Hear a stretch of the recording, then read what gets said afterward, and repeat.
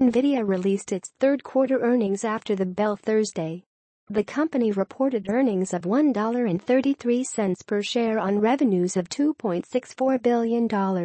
Wall Street was expecting adjusted earnings of $1.07 per share on revenue of $2.362 billion. Nvidia's stock was up about 1.27% after the earnings result.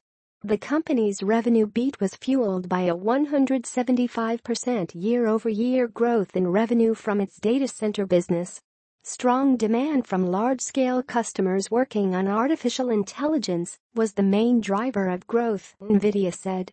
It also saw a boost from cryptocurrency-linked demand for its graphics chips due to skyrocketing prices for cryptocurrencies like Bitcoin and Ethereum.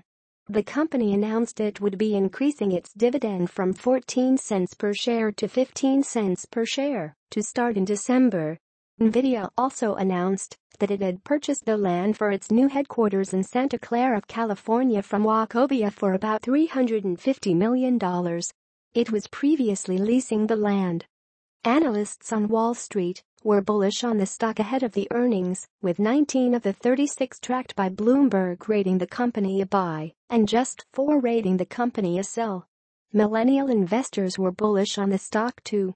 Users of the Robinhood stock trading platform, which has proven popular among millennial investors, were buying shares of Nvidia 30% more than they were selling shares. Nvidia has been facing increased competition recently. Intel has historically kept out of Nvidia's main graphics processing unit business, but has dramatically changed its attitude in the last week. Intel announced a partnership with AMD to produce a single-chip CPU and GPU combo. Intel also announced that it had poached the head of AMD's graphics division to start a new graphics division at Intel. The new division will work on developing discrete graphics units that would directly compete with Nvidia's processors. Nvidia is up 99.81% this year on the back of increased demand for GPUs from both cryptocurrency miners and data centers using the chips for artificial intelligence tasks. We will be updating this story with more details when Nvidia releases its earnings. Check back here for more.